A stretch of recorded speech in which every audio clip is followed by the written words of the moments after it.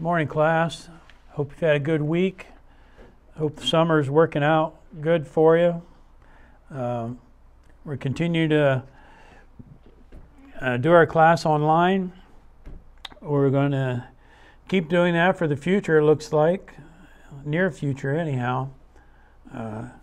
It's been good to see some of you in church.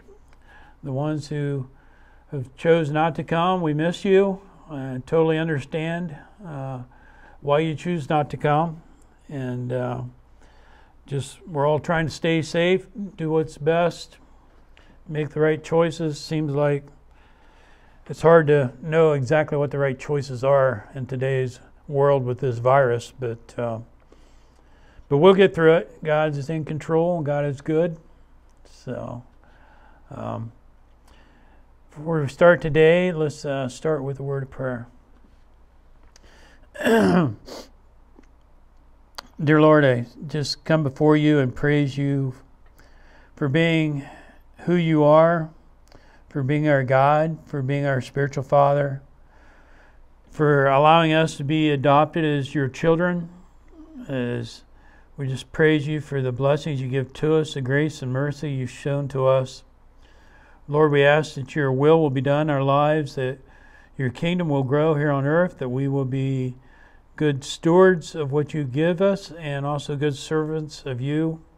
Pray that you continue to guide us with your Spirit. We ask you to guide us with your word. We ask that you be with us now as we study your word, that we will listen to it, we will take it for what it is and treat it with the reverence that it deserves. I ask that you continue to be with those who are on our prayer list, Lord, those who are struggling.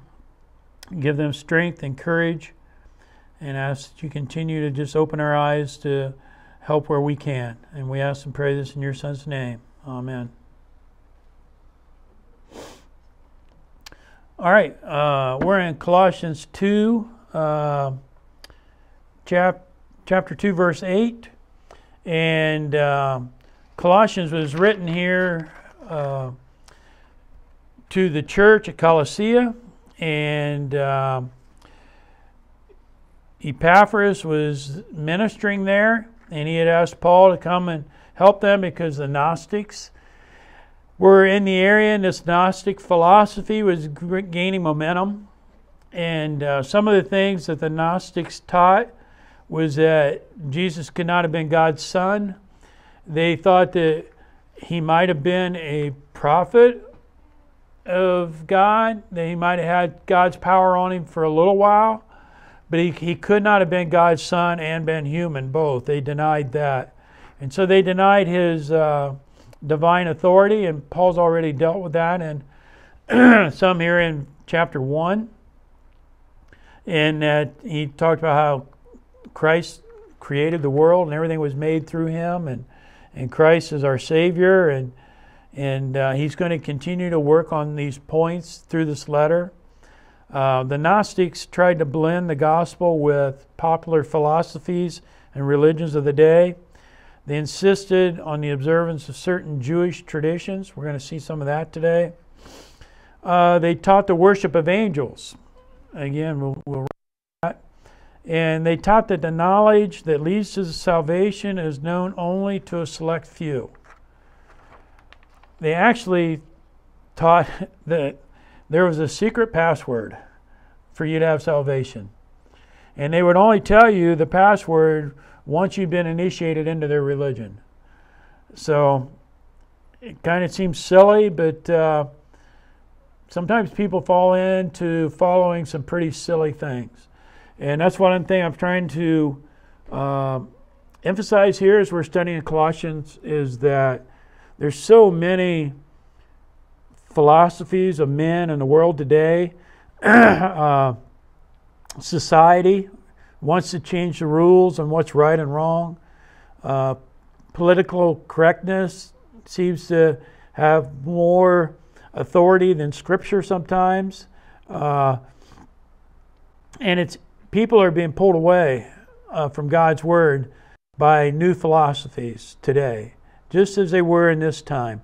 So a lot of these things that Paul's talking about, the Gnostics, have a real bearing on today's world and what's going on in our media, in our colleges, in our schools, in our movies and songs and just papers, things that's just going on that where people will feel like they want to tell us how to think and what is right and what is wrong, and it is not in parallel with God's Word, and we're going to see Paul speak to that today. That's one of the things we need to be careful about. If someone's teaching something that is not in line with the Bible, then it's wrong.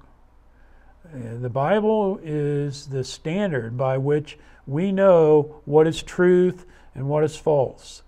So a lot of these verses will talk about maybe some subjects that are not relevant for us today, but the idea there is absolutely relevant. So, verse 8, he starts out, see that no one takes you captive. Be on the alert, okay? Be constantly alert. This word here for captive in the Greek was used regularly for taking captives of war, leading them away as booty, and it depicts the false teachers as man-stealers, wishing to entrap them and drag them away into spiritual enslavery. Okay? That is what the devil does. The devil is a man-stealer. He is trying to steal man from God, from Christ, all the time by any means necessary. And in this time, he was using the Gnostics to do it. In today's time, we have all kinds of modern philosophies and thinking that lead people and drag people away from Christ and from God. And so we need to be careful of that. The next phrase here says, through philosophy and empty deception. And Josephus was a writer at this time period, and he used the word philosophy as any elaborate system of thought and or moral discipline. Okay? And anything that was an elaborate system of thought or moral discipline was what he considered a philosophy. And I think that's kind of a broad range, but I think it's true. So don't let anyone take you captive through philosophy or empty deception. This empty deception is like a mirage in the desert. The Gnostic philosophy promised big things, but they couldn't deliver on its promises. That's the same way as alternative ways of thinking today, and the modern humanistic views and stuff we see today promises big things. We can all be one happy society. We just love one another. There is no right. There is no wrong. It is like a mirage. It's empty promises. So exactly going along with today is the same idea as what the church there was struggling with.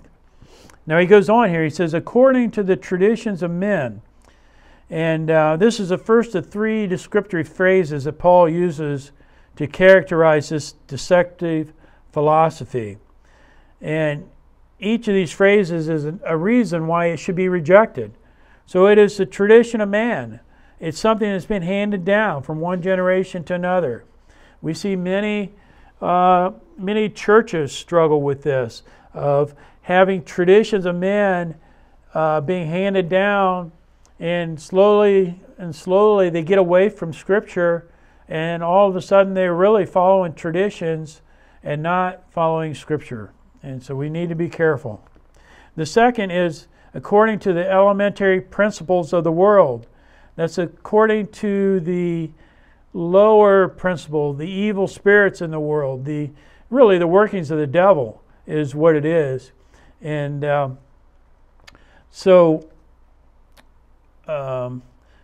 the maybe an example of things that the devil uses today that a lot of people buy into instead of trusting in God is this idea of karma. That if you do something good will happen to you. You do something bad will happen to you. That takes God out of the picture, don't it? It takes God out of the picture. And people will live their life by this idea of karma. I'm going to do good things because I want good things to happen to me. No matter how many good things we do, you can't get eternal life by doing good things. It's only through God's plan of salvation, of sending His Son Christ, His sacrifice, that we can have eternal life. Karma is not going to get it. Another thing that I wanted to mention today is because the Gnostics worshipped angels, I think we should be careful. I hear a lot of people that talk of guardian angels. Man, my guardian angel really helped me out. Or my guardian angel working overtime on that. And that's, again, it's taking God out of the picture, isn't it? When we are thankful for something that worked out for us, we're thankful for our safety, we shouldn't be thanking a guardian angel. We should be thanking God. And the devil uses all kinds of schemes to just pull us away from Christ. And so here we mentioned two already. The traditions of men, and then the second is these elementary principles of the world. And the third thing is he just comes out and says, rather than according to Christ. A philosophy or an idea is wrong if it's not according to Christ.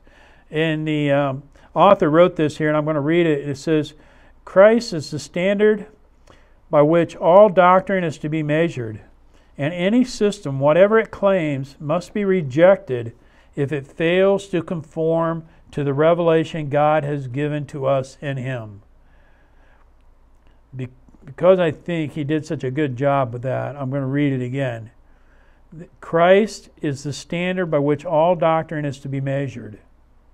No matter what we hear, where we hear it from, who tells us, Christ is the standard by which all doctrine is to be measured. And any system, whatever its claims, must be rejected if it fails to conform to the revelation God has given to us in Christ, His Word. Okay? So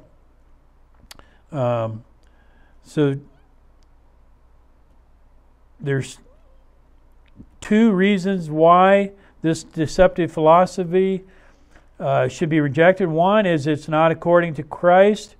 And the second, Paul's going to work on here in the next 5-6 verses.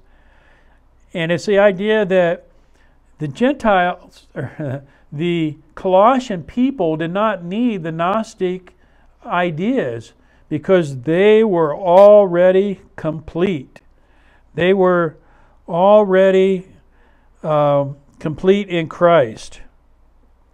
And so we're going to see that here. So verse 9 says, for in Him the fullness of deity dwells in bodily form. And Paul's sticking a little bit of a phrase in here again because the Gnostics denied Christ and His deity. And he's saying, in Jesus, God's deity dwells. And it did not descend on Him and then leave Him as the Gnostics taught. This word dwells is in present tense. It continues to dwell. God's deity was in Christ and it continues to be in Christ. It remains forever in bodily form, clothed within a body. Philippians 3:21 tells us that Christ has a glorified human body now. And in that glorified body dwells all the fullness of deity.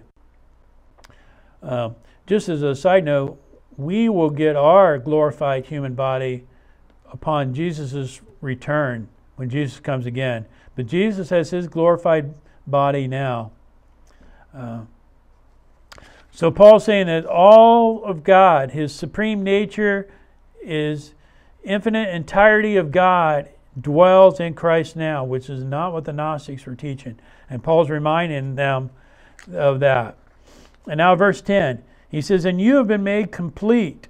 Okay? This is the idea. They don't need anything else.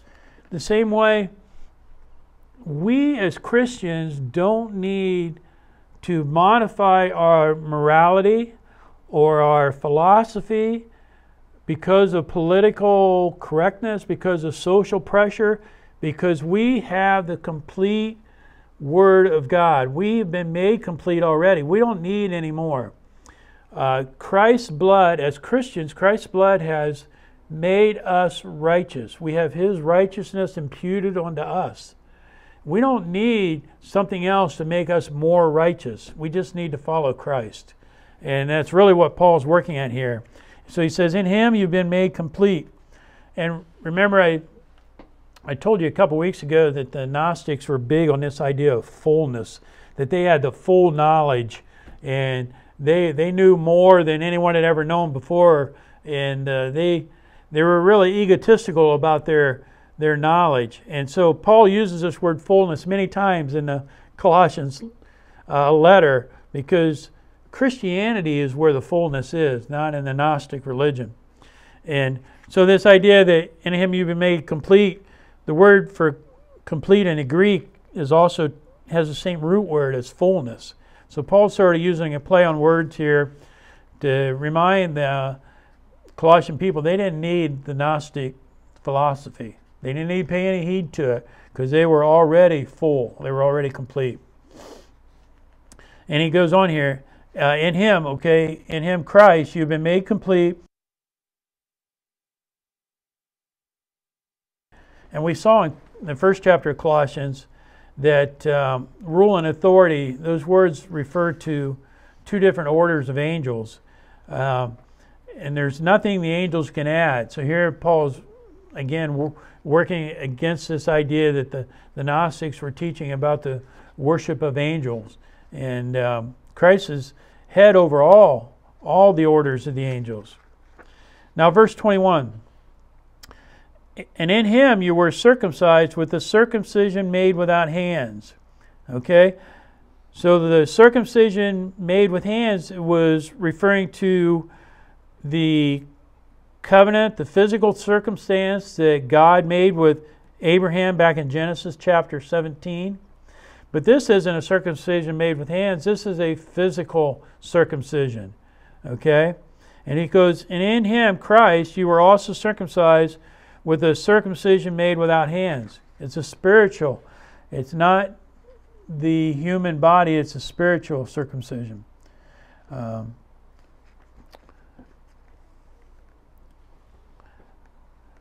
Romans 2 verse 29 says that it is a circumcision of the heart. And that's really what God is interested in. So this spiritual circumcision God is interested in, it already occurred in the Colossian people when they were immersed, when they were baptized, when they become Christians. And they were already full. They were already made complete. This has already been done.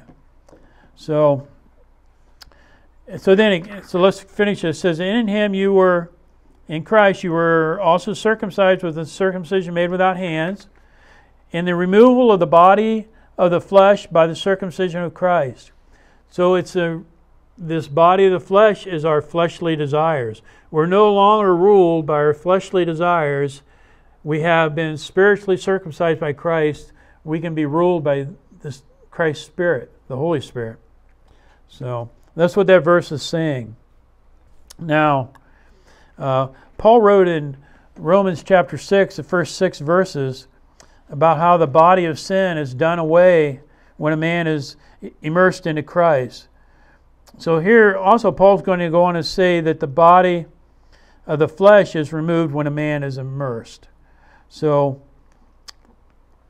we take this verse here, in the last part of it says, in the removal of the body of flesh by the circumcision of Christ. And this is all one sentence in the Greek, like Paul is fond of doing. Having been baptized, having been buried with Him in baptism. Okay? That's when this spiritual circumcision happened. Having been buried with Him in baptism, in which you were also raised. Okay?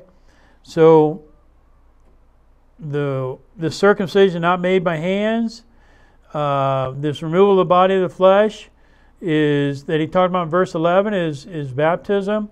Buried here is a term that really pictures nicely what is done when people are baptized. The Greek word for baptism is to baptizo, to plunge, dip, or immerse. When people are buried in the waters of baptism, it symbolizes a death and a rising to walk in newness of life. And we're going to see that here in just a second. So we've been buried with him in baptism. Titus 3:5 talks about immersion as a time when a cleansing that one cannot do to oneself occurs, but that which God provides. So that's a good verse, Titus 3:5. Also Romans 6:4 says, therefore we have been buried with him through baptism into death, in order that as Christ was raised from the dead through the glory of the Father, so too we might walk in newness of life. That's exactly the picture here. That's exactly what's going on at baptism. So we'll continue here. Having been buried with him in baptism, in which you were also raised up with him. See, that's the second part of this picture, that we were raised up with him. It resembles the resurrection of Jesus from the dead. That's also in Romans 6:4 there. And Romans 6 and 7 goes on and explains what it means to walk in this newness of life. And I'm going to read it because it's really a good thing here. It says, speaking of what happens at baptism, it says this, for we have become united. Let me start again. For if we have been united with him in the likeness of his death, certainly we shall be also in the likeness of his resurrection.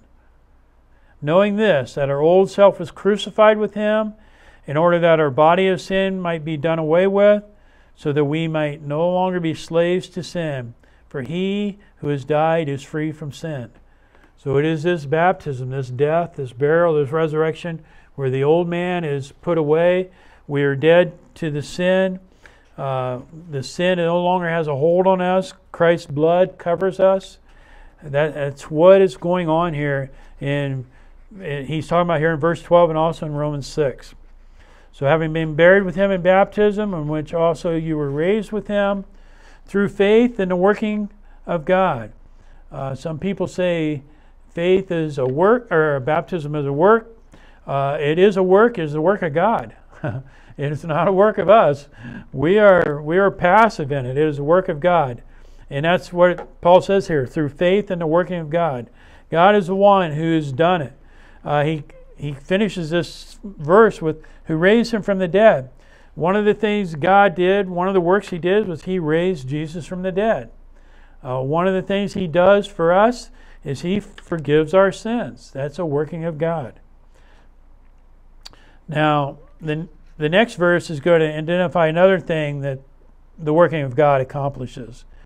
The same God who raised Christ from the dead also made us alive spiritually when we were baptized. Verse 13 says, when you were dead in your transgressions and the uncircumcision of your flesh. Okay, this is before they become Christians. Before verses 11 and 12. When they were dead in their transgressions and the uncircumcision of their flesh. He made you alive together with him. There's a working of God. He made them alive. God raised Jesus from the dead, and he made the Christians, he made the Colossian people alive, just like he made us alive at our baptism. Then he goes on, how's that? Having forgiven all our transgressions. In the next couple verses, Paul unfolds what all is involved in God making his people alive. One, he has forgiven us all our transgression, and 2, he canceled their certificate of death. So we're going to see these two things. This is, first, he has forgiven our transgressions. And it's nice, Paul says, he's forgiven us. He includes himself in this. Paul's glad to do that. Paul is glad that he can be counted among those who God has done this to.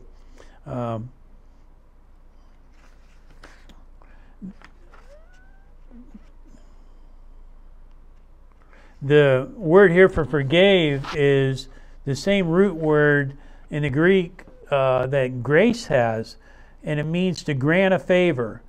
And God's grace, God's forgiveness, His loving kindness, He grants us a favor. He grants us forgiveness.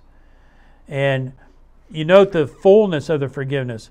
It's all of our transgressions. That's what happens. Jesus' blood cancels all of our transgressions. And now verse 14 says, and having canceled out the certificate of death, consisting of decrees against us, and which was also hostile to us. So this is the second way that God is working. He has canceled out the certificate of debt that we owe. He has wiped out our debt. People say Jesus paid a debt we could not pay. That's absolutely true. Amen. And He has, in the next part of the verse says, He has taken it away. God has taken it away. The word picture here in the Greek is removing an obstruction that no longer intervenes between God and us. He's taken it away. Hebrews 10:14 says, the death of Jesus was a once and for all sacrifice for sin. Amen. 1 Peter 2:24 says, He Himself bore our sins in His body on the cross, that we might die to sin and live to righteousness. For by His wounds you were healed. Again, amen. So how did He cancel our debt? How has He taken it out of the way? Having nailed it to the cross. That's the end of the verse there. Having nailed it to the cross. Through His own blood, Jesus has obtained eternal redemption. That's Hebrews 9, verse 12. Because of what happened on Calvary, God graciously can forgive you and me. And it's through the act of baptism that this happens.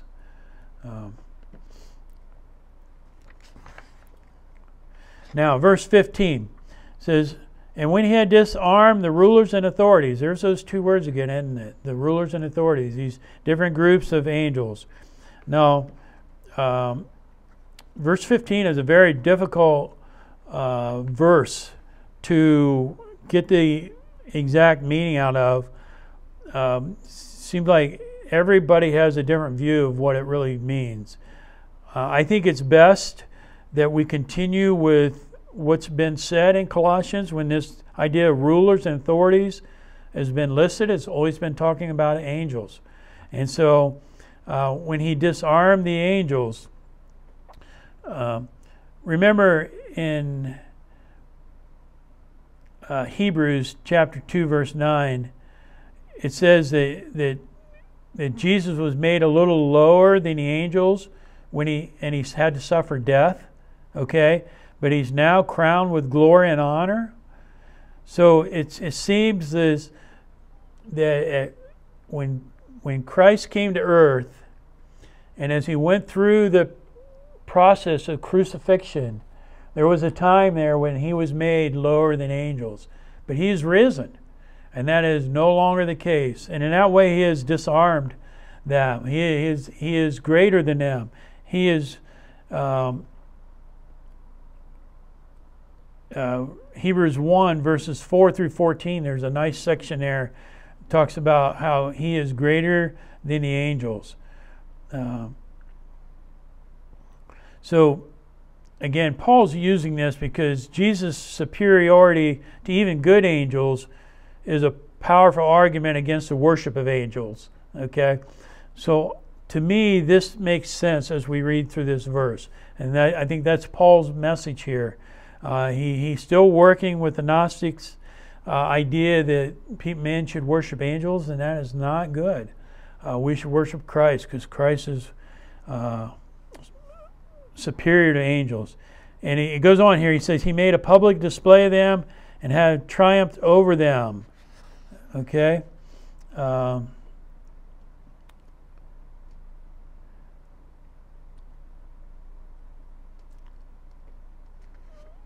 It goes on here that, and the author wrote that God publicly exhibited the angels as subordinates and servants to his sons, to his son. So that was Paul's thinking here, that Christ is above even the good angels. That's what we've seen these meanings to be, and there's no reason to worship angels. Christ is the one we have salvation through. Christ is the one that rose from the dead. Christ is the one that we're buried with into baptism to rise in newness of life. And there's no need for us to continue down any other road or any other way of thinking. So we're going to stop there today. We'll start with verse 16 next week. Paul's going to get into the idea that some of the Jewish ordinances and stuff that the Gnostic people were teaching. And Paul's saying, look, you don't need to do that. Why? Because we've already been made complete. As Christians, we have no need to further our morality or philosophy past what Scripture says. Keep the Scripture as your guide, as your standard, and you will always be right. So with that, we will stop there for today. Lord willing, we'll see you next week. Hope you have a good week. Remember, rely on God's teaching in His Word, and don't be influenced by the influences of the world. The devil will try every trick he can think of to pull you away from Christ. And that's what Paul was teaching of here, and we must be on our guard that we don't let the devil be a man-stealer and steal us. So, see you next week.